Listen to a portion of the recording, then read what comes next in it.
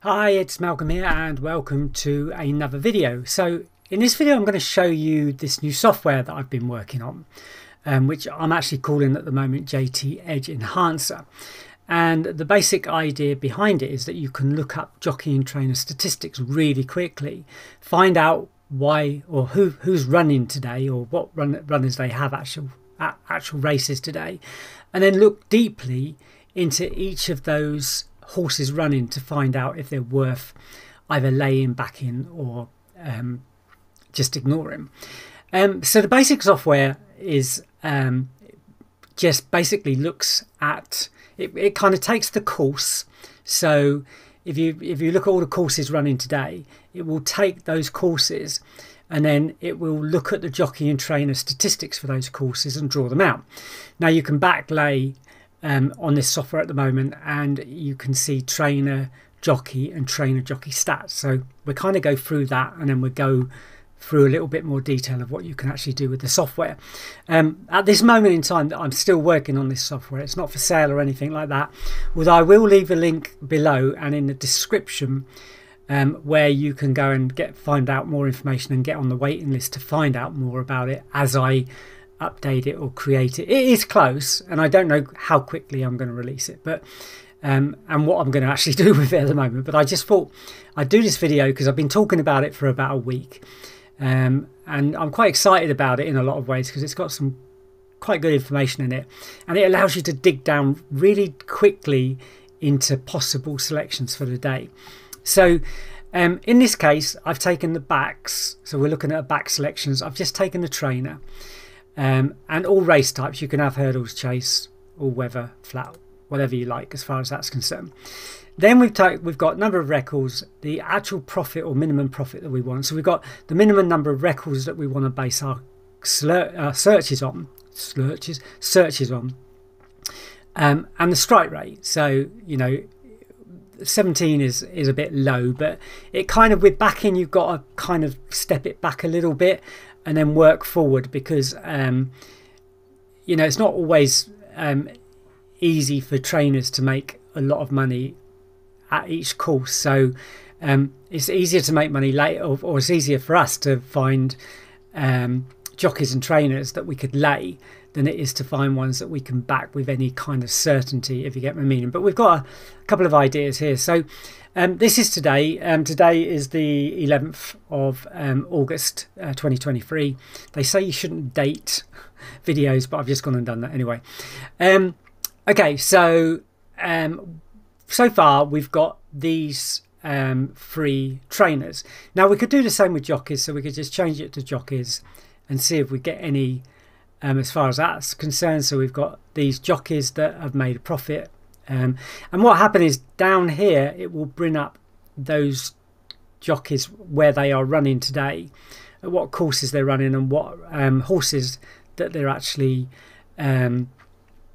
riding for today. And same with the trainers, what horses they've got in each race. Which is one of the things found out quite quickly, is it's surprising how many trainers hit markets with quite a lot of horses. So that's quite interesting to see straight away. You can see where, is it Buick? I think it's Buick has got quite a few horses, but we've seen others this week where they've put, quite a few, in fact 12 or 13 horses in races at Brighton. But anyway, yeah, so, and you can do jockey and trainers. Now if we do jockey and trainers, we might not get any selections, or we might get we got a couple. So these are backs on jockeys and trainers, so that's how we can have a look at it. So this one's quite interesting.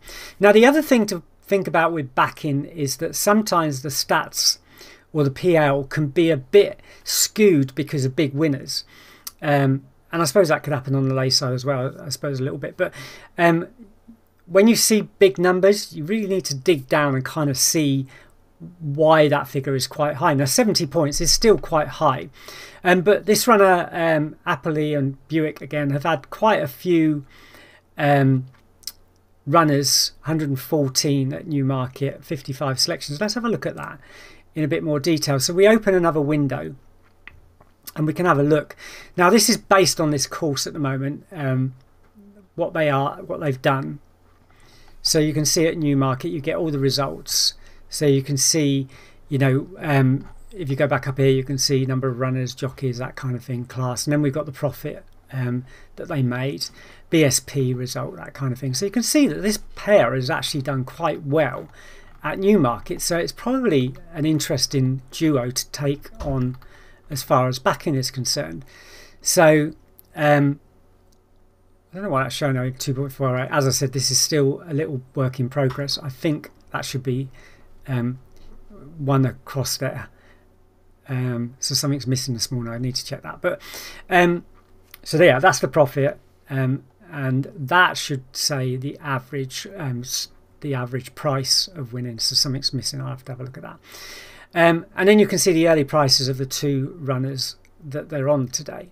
So Broadway Act and Tribal Moon. So if we go here and we have a look at this down here, hopefully my picture isn't in the way. And I'm sorry I keep looking at the screen rather than you, but it's easier if I do that. So let's have a look at, there's no horse form, so these are maidens. So this is obviously interesting. Let's have a look at Broadway Act, because there's not going to be anything here, is there? So two maidens, but they do quite well at this course. So I don't know if they, maybe that's something else I need to put in here, is to know that these are actually what kind of races they are here as well, so we can get, because it could be that they're very good at getting maidens at the time. So I need to do, I think, add one more part into there, which is one of the reasons I did this video, so that I could explain to you at the same time, go, oh, we could do with that.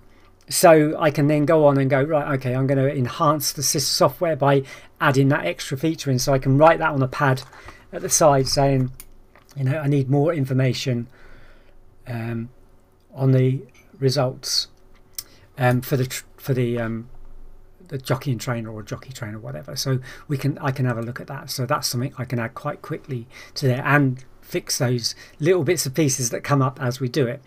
The other one is this Molaran and Goldie, another couple, 31 points. Let's have a kind of quick look at those. Now you notice it opens in a new window, so the original window is already there, and you just have to select the other window to have a look what's happening. So 4 runners today, a little bit up and down, had a bit of a bad run, and see they've had this winner here, and if you look at it, there's just been like about three winners, isn't it? Something like that. 16, okay, yeah, because this is talking about months, so there's some winners there, probably some winners all about. But if we have a look at the daily results, so yeah, there was a few winners there, as you can see, there and there, long losing runs, but yeah, they, again, you know, they're not a bad pair as far as winners are concerned. So a few of these might be of interest. Now the other thing we can do is again look at the horse. So I don't know about this one for instance, but let's have a quick look. So PL -1 on this particular horse. Show the daily results. Only actually had one at Musselburgh before, so it doesn't really tell us a lot. These two, I'm not sure about this one, but these two are obviously quite interesting. One win, so loss, win. So again, that's kind of like not much there. Let's have a look at Liesa again. So it's had 2 wins. So 2 wins, 7 furlongs. So we're at 7 furlongs again. Obviously, doesn't mind Musselburgh.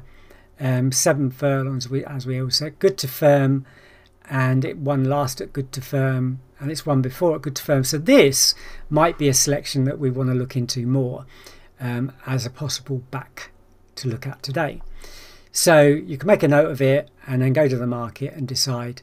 There's the other one here that has only had 3 selections at this market and not one at all. So I don't know, possibly not. That I mean, out of all three of them, I think that one would be, or all 4 of them, that one would be probably the most interesting. One last time out as well. That doesn't always mean it's going to win again, obviously, but it's quite interesting. And 2 maidens there, I probably wouldn't go. But let's have a look at it from a lay point of view. I'm going to put the strike rate up to about 90% for the about 92%, and I'll leave profit about 30 because there's going to be lots of lay selection, so you want to kind of well, not for Jockey and Trainer, so let's have a look and see if that's the profit that's done that.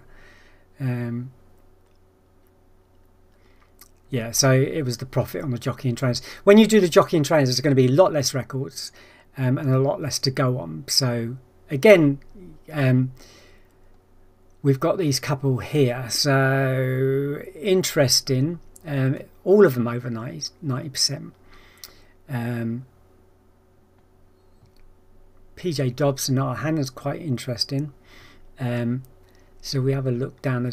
The problem is a lot of the lays will be high because the market already knows some of these stats as well. So we're probably looking for those ones where we can find them at reasonable price. So Parman here.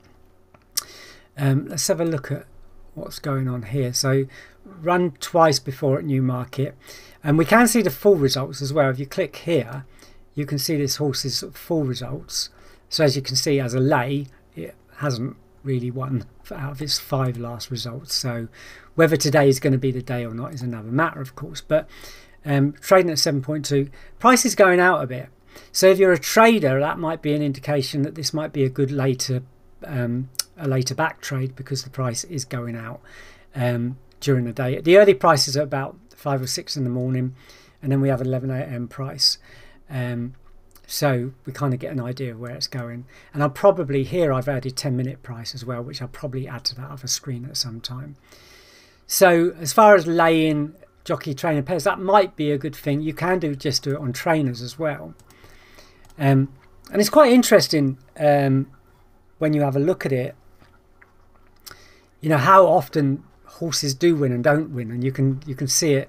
There's a lot today if you do it that way. So probably strike it, cut it down. So we've got a minimum record of say 80. Let's try that, and a minimum profit, I don't know, £20 or something. Let's start with that and see where we get to. You could just go like to find 100% ones and stuff like that, but there's not always that many. So all 3 of these have got 130 or more selections, so they're all reasonably good as far as lays are concerned. So we can have a look and see if there's any. Again, with laying, we want to be a bit careful on price, and again, kind of under the 10. So Bullseye's won before. Quite a few of these have won before. That's a new one. Let's have a look at Palamon. See what we can find there. So 2 at this course, both of them lost. Let's have a look at its full career. So 5 selections. Is that the one we looked at just now? It might well be. Seems like very similar. Can't remember. But anyway, so we can see that one's going out as well. You could expand the number of selections you're going to look at by dropping the profit or whatever. So you can look at that in more deeply if you like, to see if you get a few more jockeys, but we don't know. So it's probably number of records that's going to really drop it. Let's try that. And don't forget, of course, the less records. So we bring one more in there. The less records, the less you've got to go on, but it kind of might give you something else to go on. And of course we can do this with the jockey as well. We can see how well the jockey performs at different courses. So 2 jockeys. Now the other thing I must explain is that it pulls up the courses. It looks at the courses first, and then the jockeys and trainers that have done well or done bad at those circuits. That doesn't mean they're necessarily going to be running today. I haven't put that code in because that really makes it more complex. But so basically these 2 are not actually running today, so that hasn't helped us at all. So let's drop the number of records first of all, see if we get a few more selections. We might have to drop the strike rate.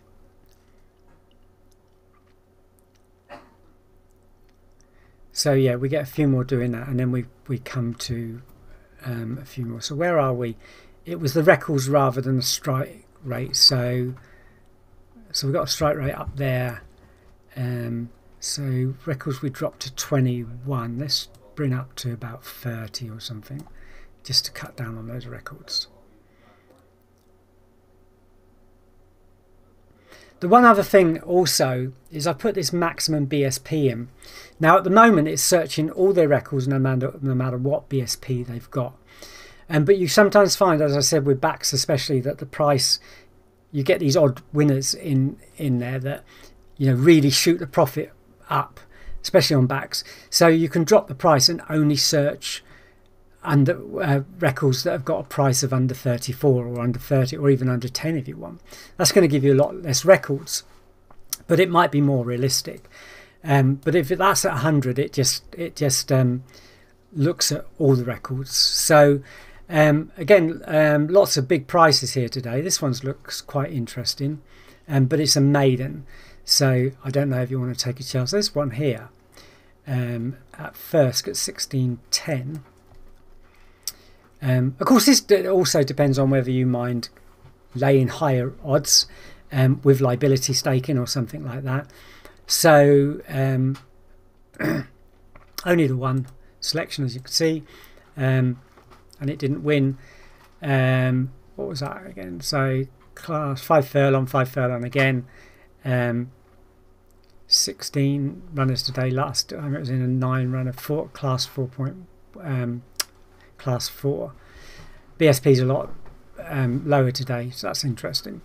5 furlong races are one of those races that you never know what's going to go on. They're almost like, well, you know, if you can get some kind of feeling that runner might not do well in that race, then 5 furlong races, it's all about getting out those traps quickly, and that's what makes those races quite funny to watch. Okay, so that kind of wraps up the software and what you can do with it. So you can, you know, really dig down into the jockeys, the trainers, and find those little pieces of information that could be quite useful for you. So we'll just go back to trainers, and I'm going to click that trainer button quickly, because I think Carroll's running again today. I thought Tony Carroll was running again today at Brighton. So why isn't he showing up here? Could be the strike rate, because he's had a couple of winners, so that's going to bring up a lot more. But I just want to check something, because it was quite interesting to see. We've been following AW Carroll, yeah, see there. So why didn't that come up 85%? Because he's had a couple of winners over the last couple of days. But the reason I wanted to show you this, let's go up for a number of records like high, so that we know, and we just put that like that, so we probably get a few less records. Right, so AW Carroll's been the last 3 days has had loads of horses running at Brighton, and it's been quite interesting to watch it, especially a couple of them that he's run on 2 days running, not running them today by the looks of it, obviously.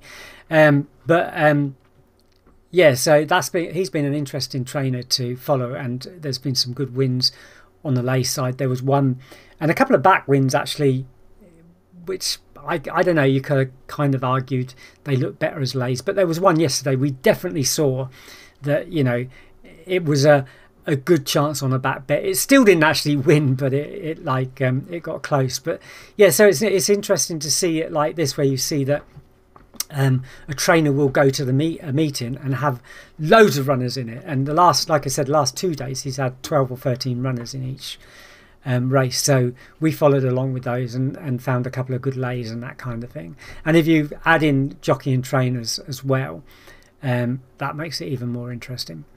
Okay, so that's the software. As I said, there's a link below if you want to find out more about it. It's not available yet. I'm still playing around, and as you saw, that as I was recording this video, I could see a couple of things that I still needed to sort out.